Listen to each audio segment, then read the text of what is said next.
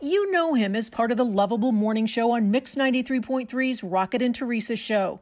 But in December of 2019, he was off the air and in the emergency room. He had ignored his symptoms for too long.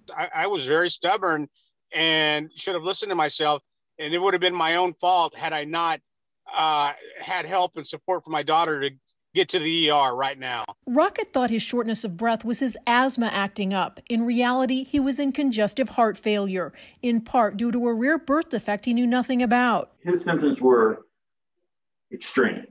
And so if he had not come into the hospital, his heart would have continued to fail and he would have ended up dying from it. Rocket would need a valve replacement. He wasn't a candidate for open heart surgery. So at North Kansas City Hospital, doctors chose a much less invasive procedure, a transcatheter aortic valve replacement. And a lot of people are just too sick to undergo open heart surgery.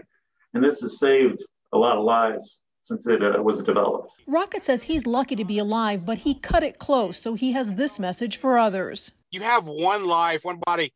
Please listen to your body.